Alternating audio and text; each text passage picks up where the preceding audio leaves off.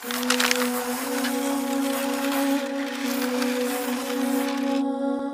Munich tragedy 1958 took place at the Munich Riem Airport, Munich, Germany on February 6, 1958. The crash occurred when British European Airways Flight 609 crashed on its third attempt to take off from a puddle of mud covering the runway. The plane's captain survived the crash and much to blame, after photos emerged to show he had ignored the buildup of ice on the wings. Inside the plane were the Manchester United players who were shining at the time, nicknamed the Busby Babes.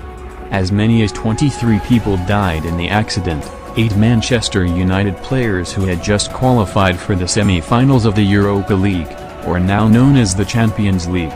Until finally Manchester United had to stop in the semi-finals of the European Cup, because they lost half of their players, and lost to AC Milan and also had to lose the English League trophy.